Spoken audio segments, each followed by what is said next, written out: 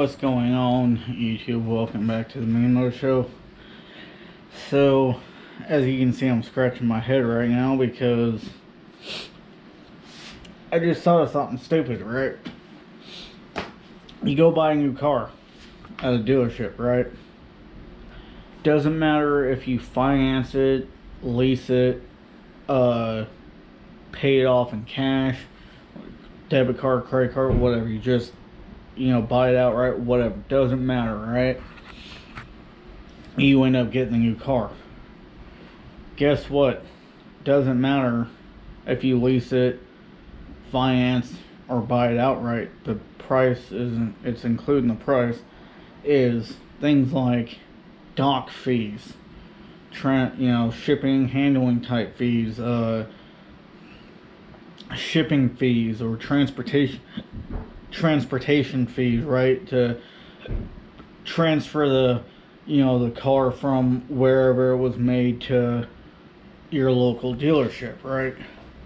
Okay, so let me tell you something. I'm a Ford guy, right?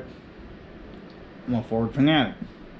Now, that has nothing against any other vehicle. It does.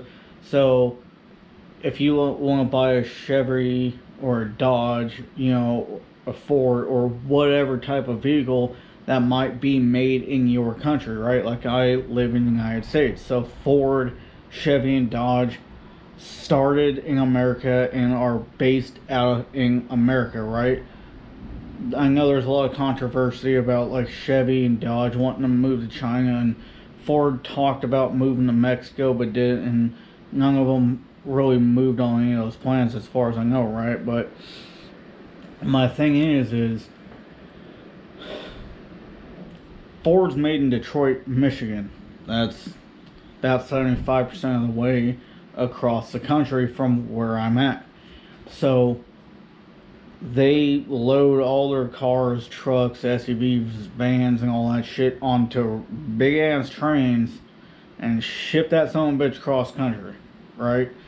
My thing is why the fuck should we have to pay for domestic cars that are made in America? Like, because car dealerships have to have cars in order to sell them and make money for themselves and the manufacturing company and shit, right?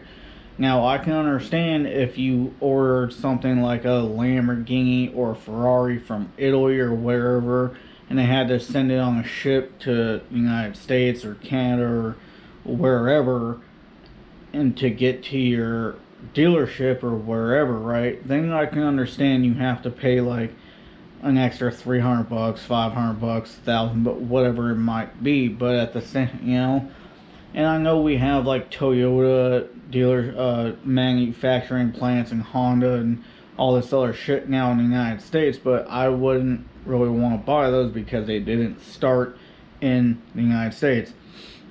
And I know that sounds really arrogant on my part. I understand that, but I've never really been attracted to those types of vehicles. I've always been kind of attracted to American muscle, like the Pontiac GTO, the old 70, 73 split bumper Chevy Camaros, the old Dodge Chargers and Challengers, the old Mustangs, right?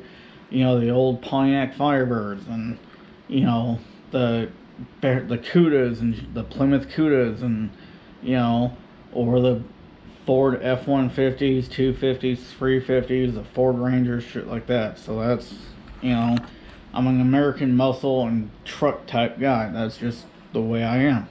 And that's nothing against any other types of people that like other types of cars. But my thing is I understand, they have to pay the train company, whether it's Union Pacific or BNSF or whoever it might be, to transport that many cars from one place to the next. But maybe that's the reason why it's only like $300 or $400, is because they transport so many vehicles at one time, and so that way it would be you know, $300 for transportation fees compared to it being like $10,000 or $15,000 per car. But at the same time, it's kind of like, you know, you're in the market to, you know, make and sell cars,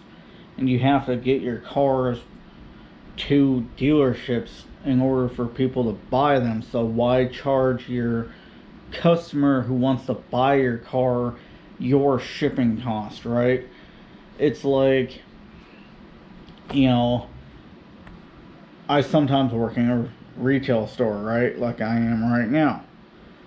The boss pays the shipping, right? Or the owner of the store pays for the shipping, right? But that's normal because that's like, you know, you don't have an account with, yeah, anyway, y'all know what I'm fucking talking about. I'm just rambling at this point. Anyways, love y'all, be safe, catch you later.